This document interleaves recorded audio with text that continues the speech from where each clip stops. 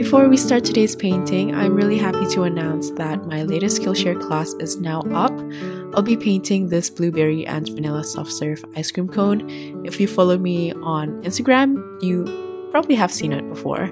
This took me a few tries before creating this class, but I'm really happy with how this turned out, especially with the color combinations. I used a few new colors that I've never used before prior to painting this, and I hope you guys enjoy painting along as well.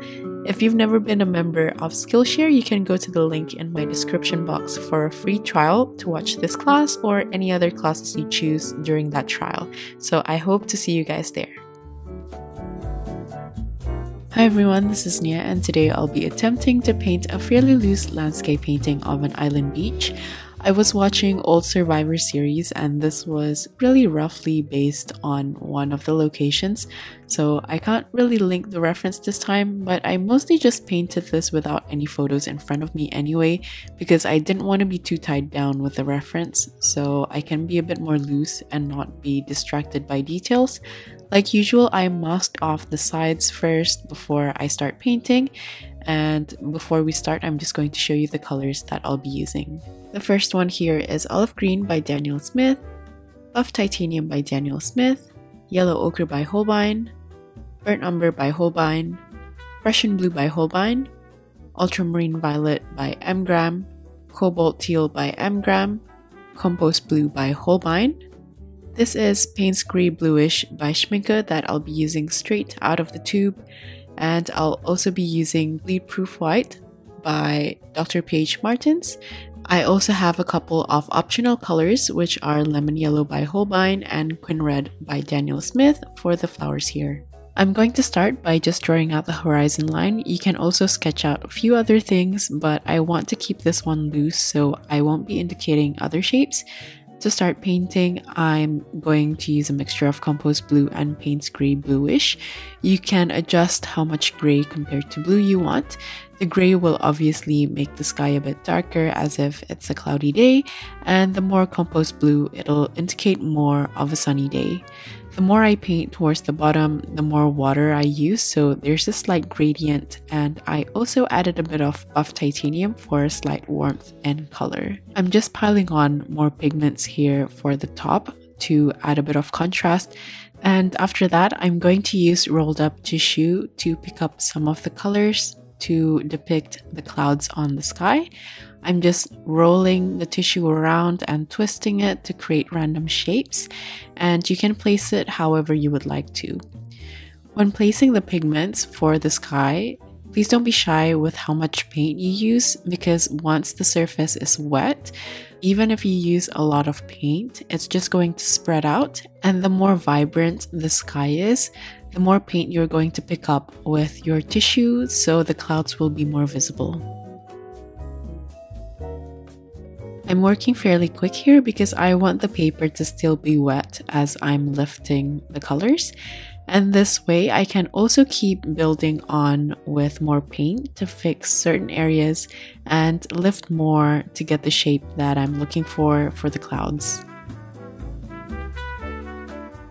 I want to also add darker clouds close to the bottom area, but I think at this point the paper was still a bit too wet, so it just spread out too much, but that's something that I'm going to build upon later for this painting.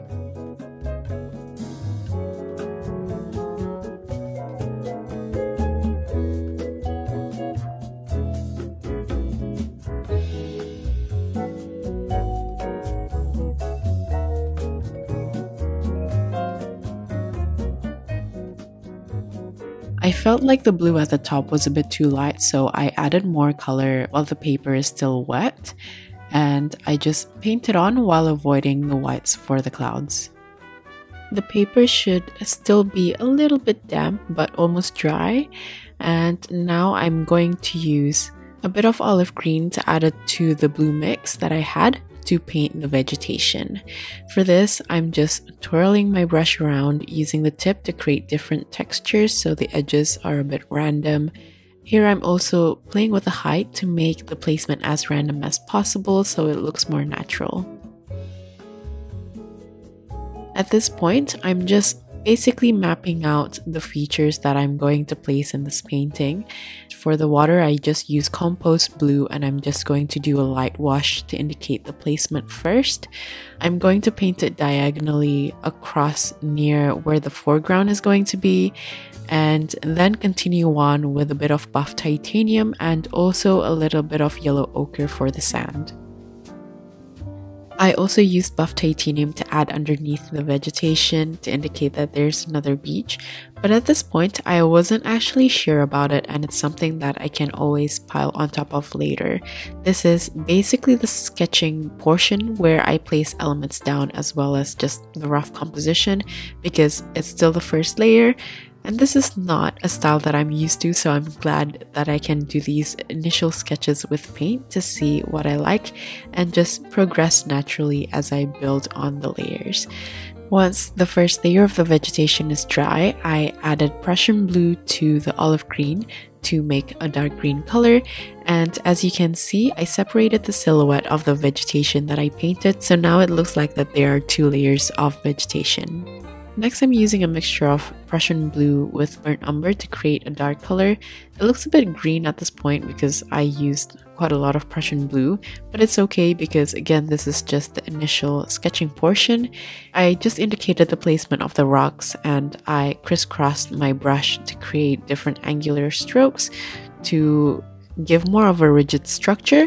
The paper is still a bit wet though, so the color is spreading, but it's okay because I'm going to layer on the details later.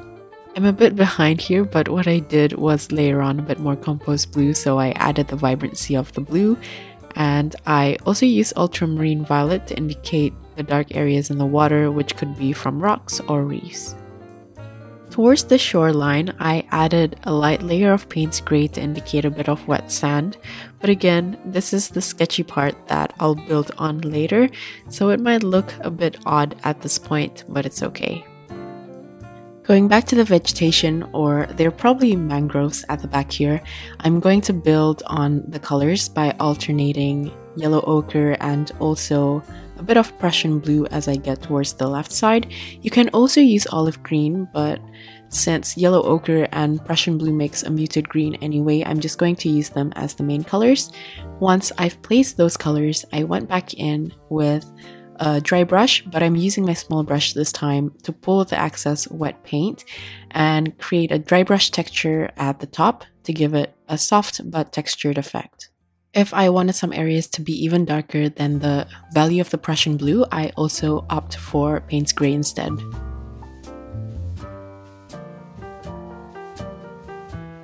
I'm also going to apply the same thing for the vegetation on the right hand side as well as the ones in front, by adding darker colors from the bottom up, leaving the top section a bit lighter so the layers are still visible for the ones on the left here.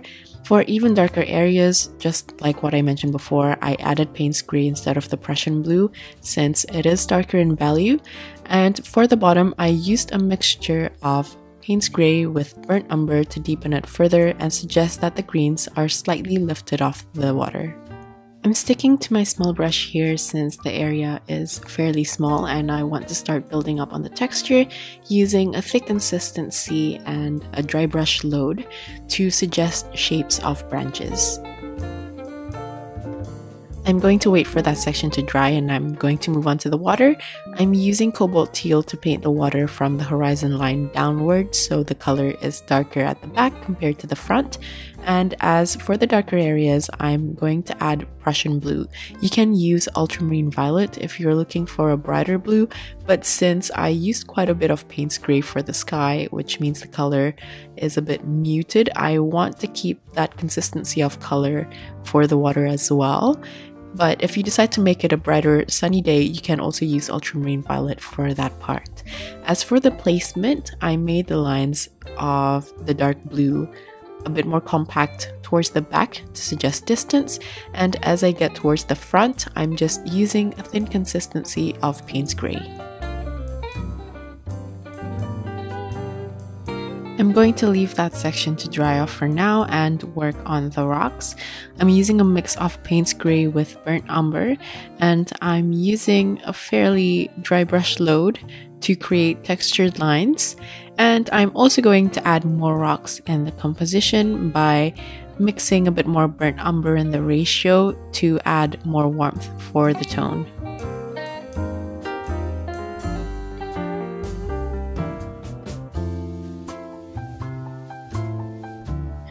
I'm trying to make the placement as natural as possible by playing with the sizes, but also keep in mind that the further away the rocks are, the smaller they are going to be. So I'm also going to exaggerate the size as I get closer to the foreground to add a bit of perspective in this composition.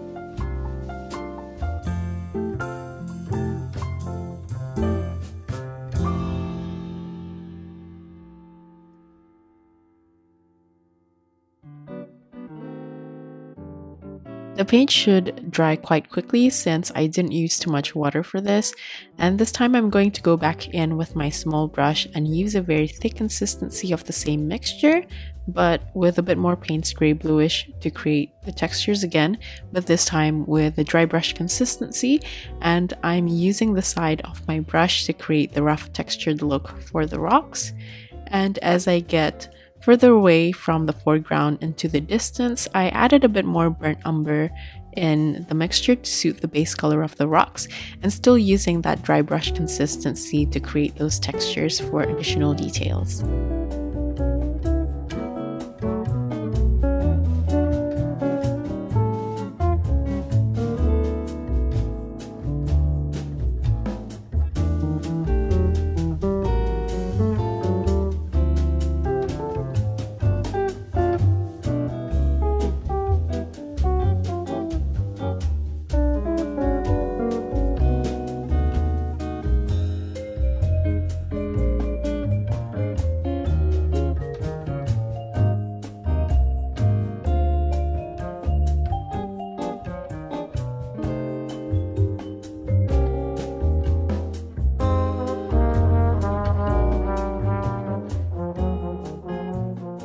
Once I'm done adding the textures on the rocks, I'm going to add shadows by using Payne's Gray in a thin to medium consistency, but I tend to use a slightly thicker consistency for the shadows closest to the rocks, so the further away the shadow, the softer the colors.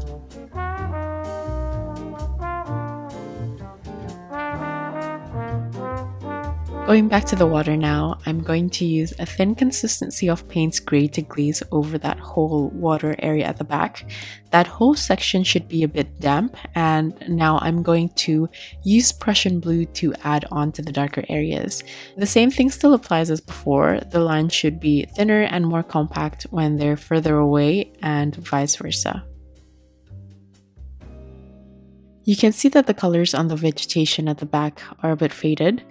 I'm going to layer on more details by working on the branches first, using a mix of Prussian blue with burnt umber with my small brush. And I'm going to work from the bottom and flick up to create very fine branches. You can also switch around the colors. I like to add some yellow ochre and Prussian blue to add to some of the leaf portion as well, but I just want to make sure that the bottom is much darker than the top sections.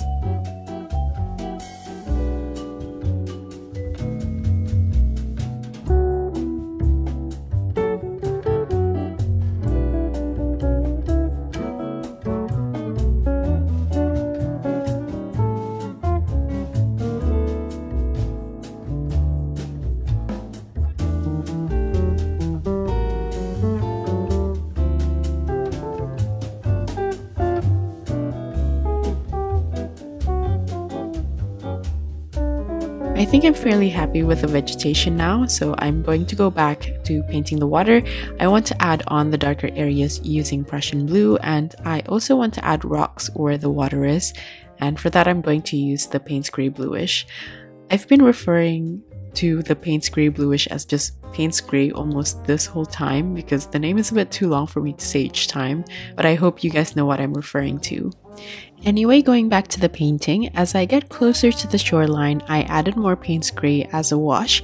I tried to make the edges come forwards and backwards, following a diagonal composition to represent the edges of the water, then continue on with a bit of buff titanium and also yellow ochre for the sand.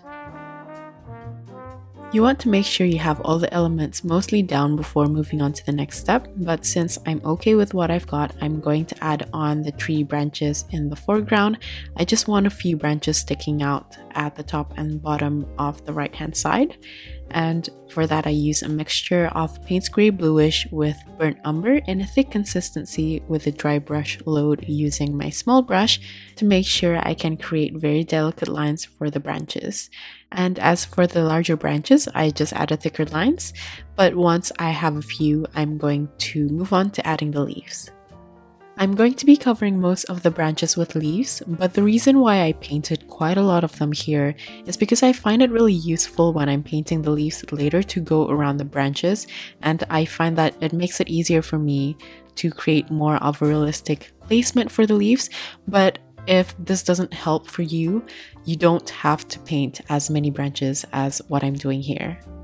For the leaves, I started with a mix of olive green and a bit of yellow ochre, and I'm just using my synthetic brush to paint on random leaf shapes by playing around with the angles and also with the thickness and thinness of the lines. I'm most comfortable painting leaves with my synthetic brush because it's really pressure sensitive, and this is what I usually use to paint flowers and leaves and things like that. But just find the brush that is most suitable and comfortable for you personally. You don't really have to follow all the steps here strictly, but adjust with the materials that you have at home. As I mentioned before, for the light green, I used a mixture of olive green with yellow ochre, but as you can see, I'm going to also build upon the value as I get closer to the sides or the main tree. And to darken it, I just added Prussian blue to the previous mix, and I'm just going to keep adding either yellow ochre to lighten it or Prussian blue and burnt umber to darken it. But for the darkest green, I would add Payne's Grey Bluish to the previous mixture. The main objective to paint the branches here is to add more density the closer the branches are to the main tree on the right hand side. But as for the branches which grows outwards, I want them to be a bit more spaced out and less dense with less leaves to give it more of a delicate feel. I'm going to go back to the water now and add a light glaze using cobalt teal because I felt like the water was looking a bit too muted, so I wanted to bring back the saturation. And I also want to increase the value of some of the shadows from the rocks and balance out the color with the new composition with the branches that I painted recently. If you're happy with the sky that you've painted earlier, you can leave it be, but for me personally, after I've painted all the new elements, the sky looks a bit too empty, so I want to balance it out by adding darker clouds using Payne's Grey Bluish in a medium to thin consistency. I'm making the clouds a bit thinner as I get closer to the horizon line, just like what I did with the water, to add more of a sense of distance in the painting. To add more detail and texture in the foreground, I'm going to use whatever green mixtures I have left on my palette and add some dry vegetation around the rocks. I just find that these simple details bring so much more life to the painting, and they're the fun parts to bring the painting together. I'm just using my small brush here, and I painted the same way as I did with the branches for the vegetation at the back by just using a dry brush consistency and flick the brush upwards to create really delicate lines.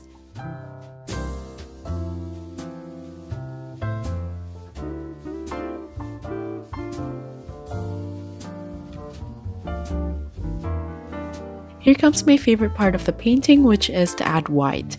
I'm using bleed-proof white here because of the very opaque nature, and I'm going to use this to paint the details for the distant waves and the sea foam on the water. I'm using a dry brush again for this, as I find that the texture brings so much detail once we have a good solid base for the elements of the painting. For the sea foam, I like to replicate the movement of the water by painting curvy lines horizontally. You can also layer this just like what I did with the waves painting and also my recent painting of the beach sunset.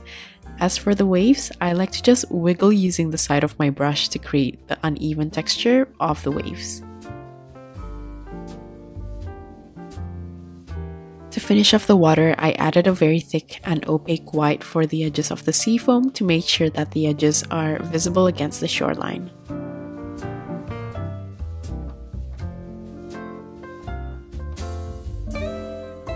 For the final touch-up, I want to add flowers to the branches and also some flowers or petals which might have fallen on the rocks or the sand.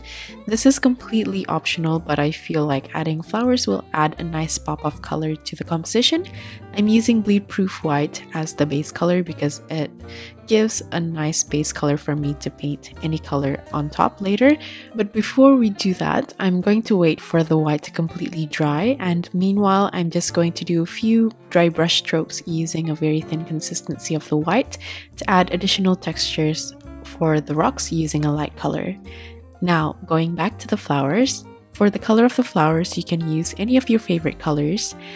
Personally, I'm just going to create something like a coral color using a mix of quin red and lemon yellow to paint on the white. But of course, you can use blues or purples or oranges. I personally feel that a warm tone will benefit this composition though, as it will complement the blue of the water and the sky. Then to finish off the flowers, I'm just using the same mixture with added quin red and burnt umber to paint the center. And this will just add a bit of value to suggest more form and depth of the flower.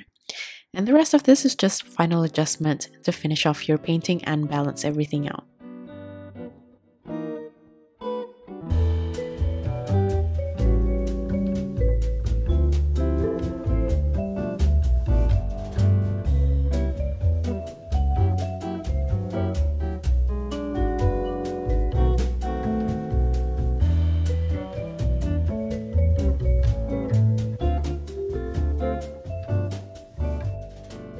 So this is basically done. I'm just going to unmask everything to reveal the painting.